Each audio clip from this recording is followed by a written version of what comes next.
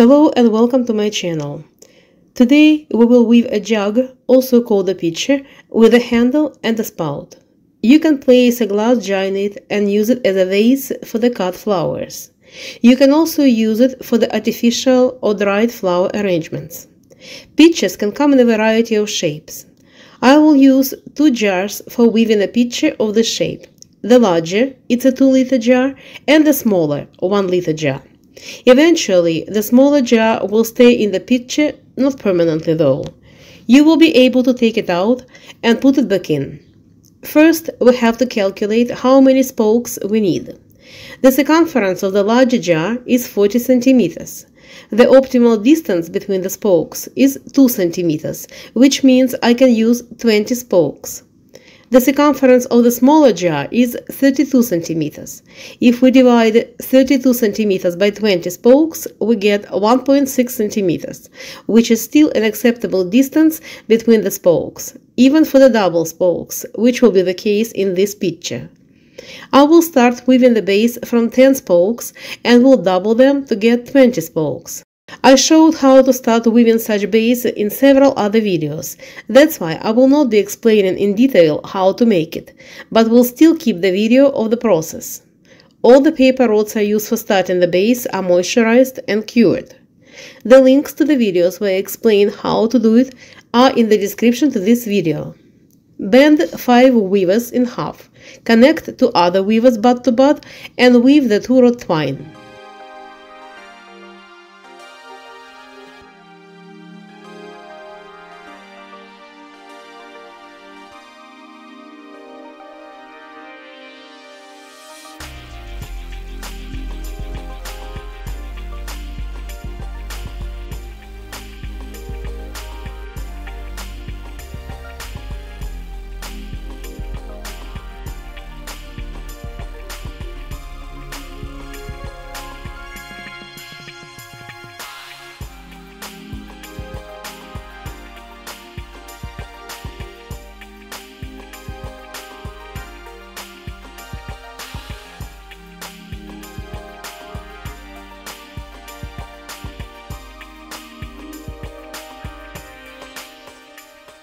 Start weaving around 1 spoke at a time.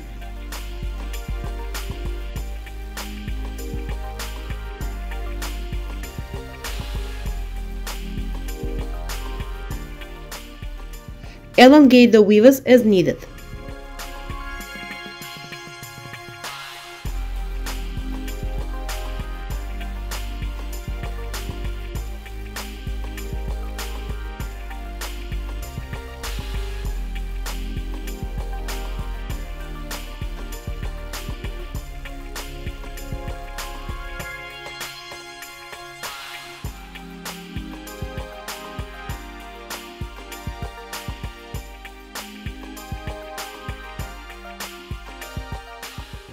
I wove 3 rows on the single spokes.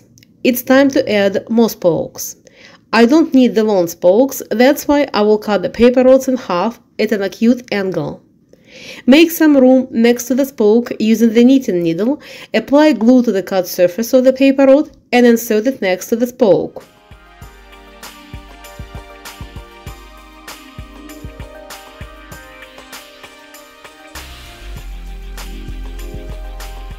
Weave 1 row on the double spokes.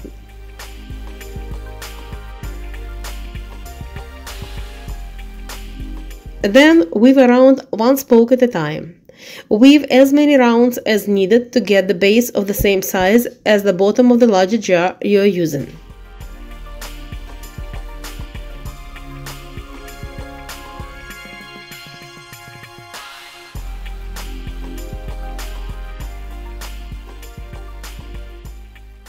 Attach the weave to the jar. I use the masking tape.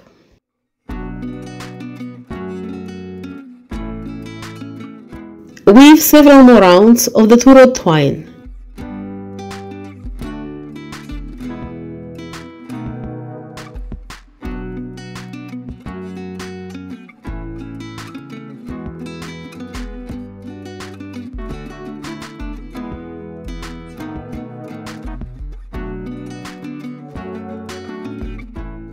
Flip the jar over and continue weaving.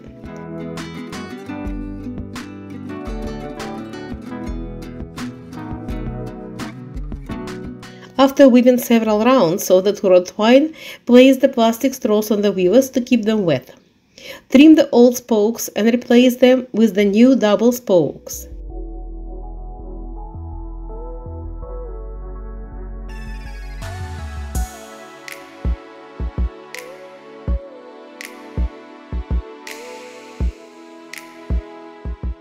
Add another weaver and weave one more round of the three-rod twine.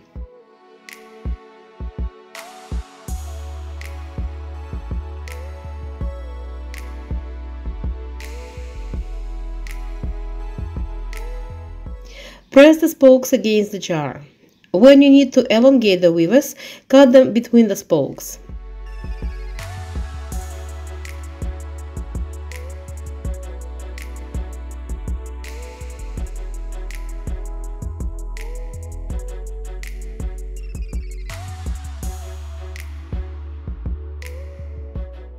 I have reached the first pair of spokes and need to step up to the next row.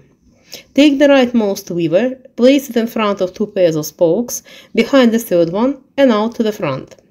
Repeat this step with the remaining weavers, starting from the middle weaver.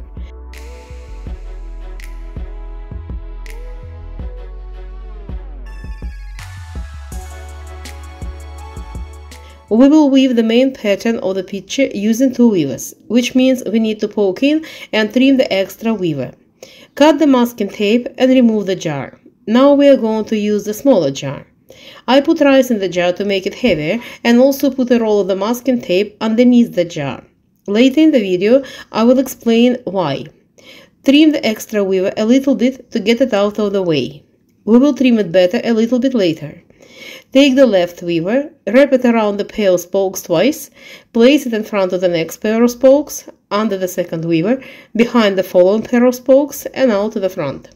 Repeat this pattern up until you finish weaving the main part of the picture.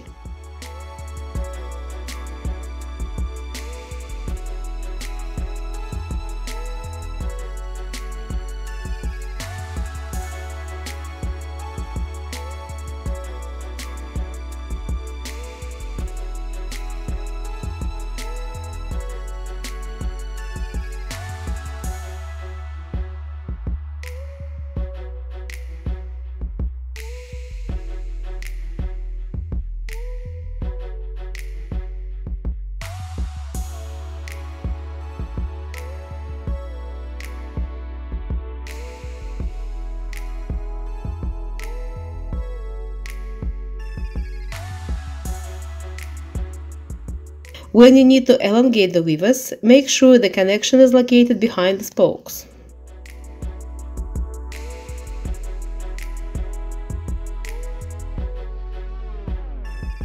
Step up to the next row and continue weaving. Make sure you keep the spokes straight so that they didn't lean either to the left or to the right. Here I am starting the second row. Press the weave down to make sure the height of each row is even. Also, gently press the spokes towards the jar. The spokes need to form the cone. The weave has to become more narrow with each row.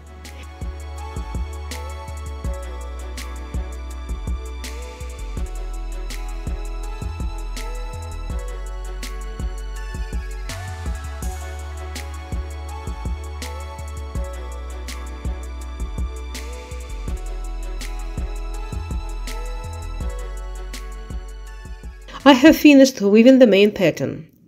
Now I will weave one row with the regular 3-rod twine and another row with the reverse 3-rod twine.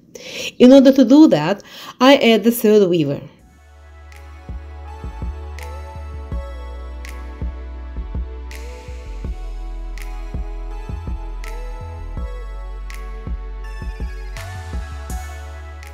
Step up to the next row in the manner you did it earlier when weaving the 3-rod twine, that is starting from the rightmost weaver.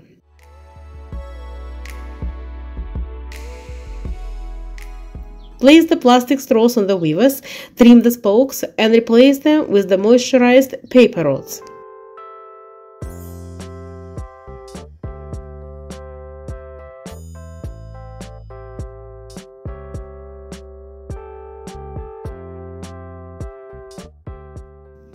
Place the plastic straws on the moisturized spokes to keep them wet. We will use the spokes for making the border. I removed a roll of the masking tape and placed the same jar directly into the woven picture. If I didn't place the jar on the roll of the masking tape or a similar object, the weave would have become too narrow and the jar would have to stay there permanently. I'd rather prefer to be able to take it out of the picture just in case I need to clean it. When weaving the reverse 3-rod twine, place the leftmost weaver under the 2 other weavers behind the 3rd spoke and out to the front. When you need to elongate the weaver, cut it before the spoke it's supposed to go behind. The reverse 3-rod twine should be finished in a slightly different manner. Take the leftmost weaver and place it where it would usually go, that is under 2 weavers behind the 3rd spoke and out to the front. Take the middle weaver, poke it under one already woven rod to the left of the next spoke and out to the front. Take the last weaver, poke it under 2 already woven rods to the left of the following spoke and out to the front. We will weave the next part of the picture with ordinary rending using just 1 weaver. It means we need to remove 2 extra weavers. Take the rightmost weaver and poke it under 2 rods. I show with the knitting needle where to place it. Repeat the same step with the middle weaver. Tighten everything up. Trim the weavers a little bit to get them out of the way. We will trim them more a little bit later. Now we need to mark 2 opposite spokes. One spoke is where the handle will be attached. Another spoke is where the spout will be formed. These 2 spokes should be symmetrical to each other. I have 20 spokes altogether, which means there will be 9 spokes between 2 marked spokes on each side of the picture. Take the weaver, turn it around the spoke located to the left of the marked spoke, and start weaving the ordinary rending. That is, place the weaver alternatively in front of and behind the spokes. When weaving the top part of the picture, slightly tilt the spokes away from the center, towards yourself. When you need to elongate the weavers, make sure the connection is located behind the spokes. When forming the spout, tilt the marked spoke even more than the rest of the spokes, not just away from the center, towards yourself, but also downwards.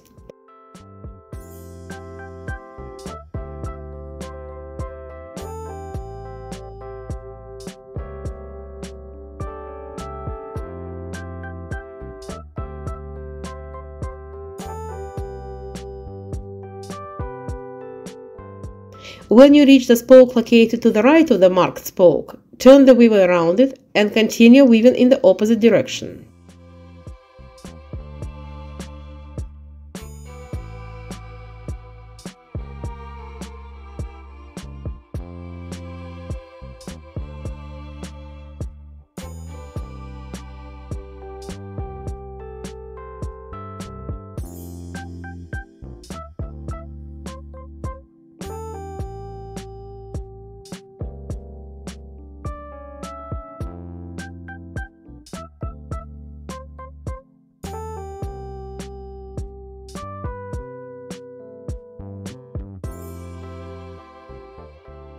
Stop short of the spoke you turned the weaver around in the previous row, turn the weaver around the spoke next to it, and continue weaving.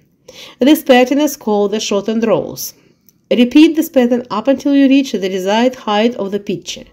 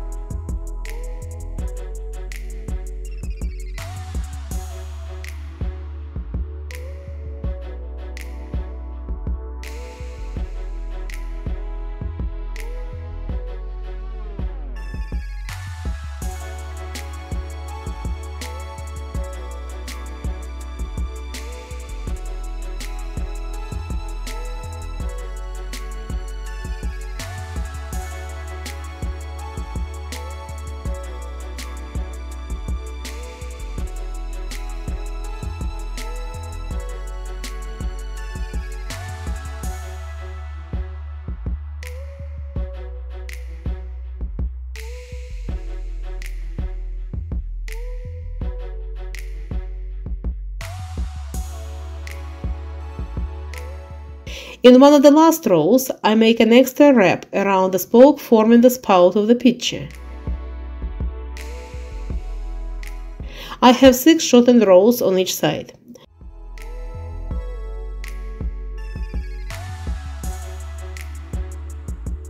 Cut the weaver and poke it into the weave next to the spoke. Now we need to make a border. I will make a regular 3-rod border. I explain how to make it in several other videos. That's why in this video I will not be explaining how to make it in detail, but will simply show the process.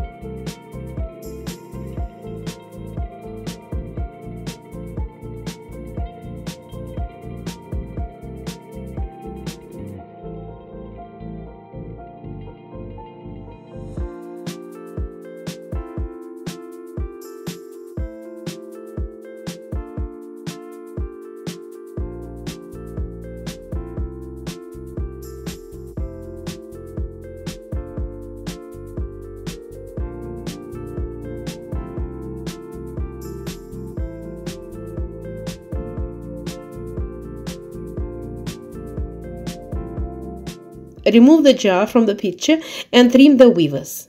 The next step is making a handle. I prepared 4 pairs of weavers, connected them, and inserted the nylon fishing line into them. The diameter of the nylon fishing line is 1 mm. Insert the connected weavers, bend, and twist them.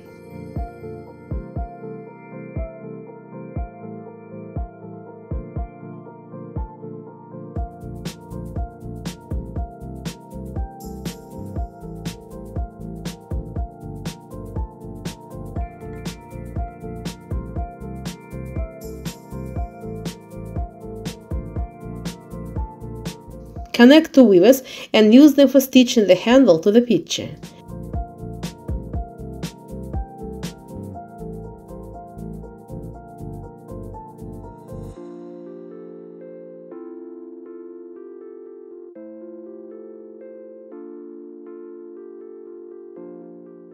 Trim the weavers inside the pitcher and glue them. Wrap the handle at the top using a weaver.